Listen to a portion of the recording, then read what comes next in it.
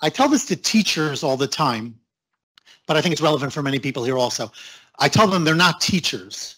They're facilitators of learning. And in my mind, there's a huge difference between the two. I could deliver a quality lesson, but it falls on deaf ears for whatever reason. It just doesn't hit home. Was I effective that day? Did I do my job? The answer, I think we'd all agree, is no. But if the learning occurs, then my job was completed. How do I know if learning occurred?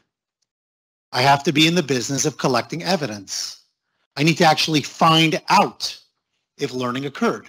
I can only do that through asking questions, giving assignments or expectations, whatever that might be. That's in a classroom setting.